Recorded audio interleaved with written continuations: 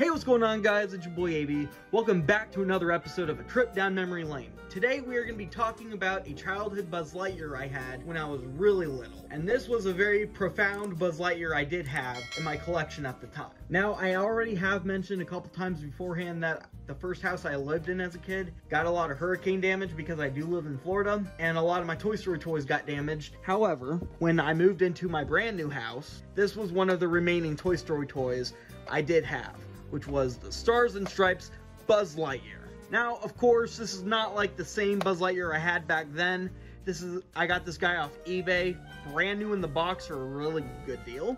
And here, I'm gonna be showing you guys what this guy has in store. Now, first, I do wanna show you guys the box.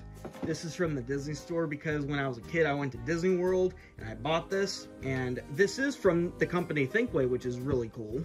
It's basically the same body as the 1995 Buzz Lightyear, just with patriotic colors and a different phrase or two, I believe, in a different laser mode. And the retail price right here for the US was $19.50. So this was almost a $20 action figure at the time, which I thought was pretty cool. Here's the back of the box where it's showing off the action figure and some of the phrases and guiding you on what button is what. And it also has a battery instruction right here. It shows you how to replace them and what batteries to use. Now for the action figure review. So of course there is no wrist communicator here, and only one of the fingers separates right here.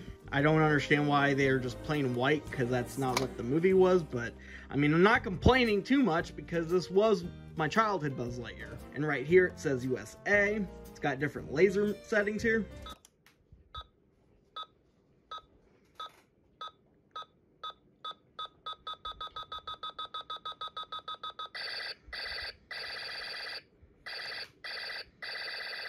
Which I think is pretty cool.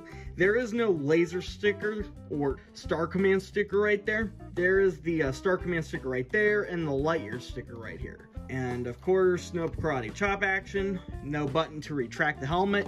The helmet retracts manually like that. And it's basically the same 1995 Buzz model, like I said, but with patriotic colors, including the whole red on his head right here. I don't know what you would call that. His wings do pop out, and they are the short ones, unfortunately, but then again, this is my childhood Buzz, so I'm gonna try not to knock him too much for his inaccurate features. But there are stars on his wings, and his wings literally look like the American flag, which I think is really cool. And here's some of his phrases. To infinity and beyond. I am Buzz Lightyear, member of the Universe Protection Unit. I protect the galaxy from the threat of invasion from the evil Emperor Zurg. I am Buzz Lightyear, Space Ranger. I come in peace. A Space Ranger fears nothing.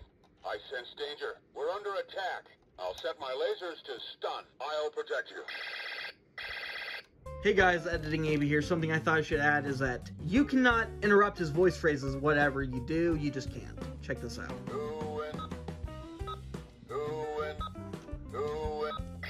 To infinity and beyond. Now that is pretty cool. Now, he does pose and articulate really well. And honestly, the arms do feel a little rusty with its articulation, unfortunately, but that's probably because it's older.